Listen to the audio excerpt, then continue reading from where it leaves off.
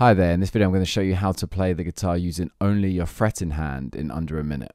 Right, to play the guitar using only your fretting hand, you're going to need a lot of distortion and compression to help sustain the notes. You're going to use a lot of hammer-ons and pull-offs, slides, and you're going to need this hand to block strings that you're not playing essentially, otherwise they will ring out. Let me demonstrate a few examples.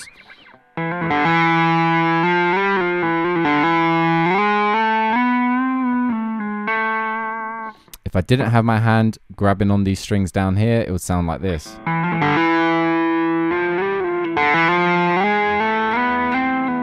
You can hear a lot of the open string just ringing out. It sounds a bit messy. But yeah, this is how you do guitar playing just using one hand.